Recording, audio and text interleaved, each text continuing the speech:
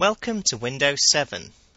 This is the standard Windows 7 desktop you will see on a clean installation of the operating system. Let's go over the basic elements so you can start using your computer right away. So, firstly and most importantly, at the bottom left here we have the Start globe. This was the Start button in Windows XP. This is the main starting point, if you like, for most activities on your computer. Clicking it once opens up the Start menu. Clicking it again closes it.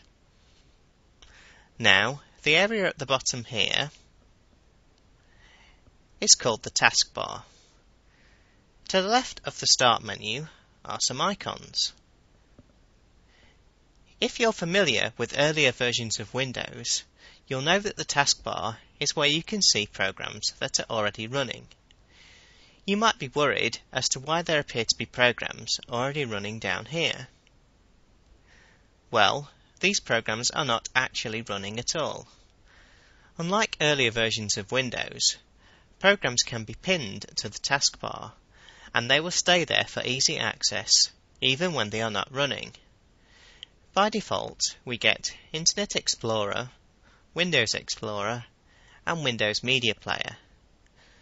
Now, this might change depending on whereabouts you live in the world.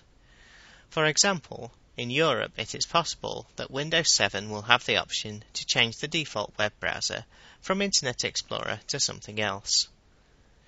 Anyway, for now it is important to understand that the icons here do not necessarily represent programs that are running.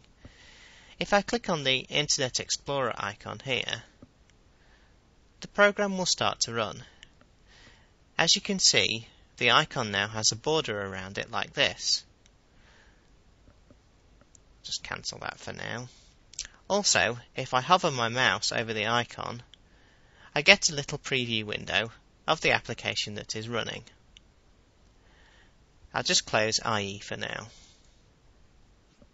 So, coming along to the remaining elements, and we'll cover these in more detail later.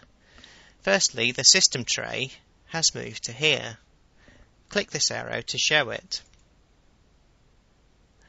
This shows all your system tray icons. Next, we have the Action Center, this little flag icon here. This notifies you about potential problems on your PC. Next to that we have the Network icon.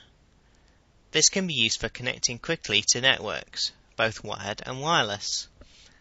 Then there's the Volume icon. A quick click of this brings up this control that lets you easily adjust the volume. Click again to hide it. Then there's a handy clock and date display, just like in previous versions of Windows. Finally, new to Windows 7 is this Show Desktop button, hidden inconspicuously at the bottom right here. To show you this, I'll need to open up a window again, so I'll just open Windows Explorer here. Now, clicking on the Show Desktop button hides the windows temporarily, so you can see the desktop. Click it again to bring your windows back.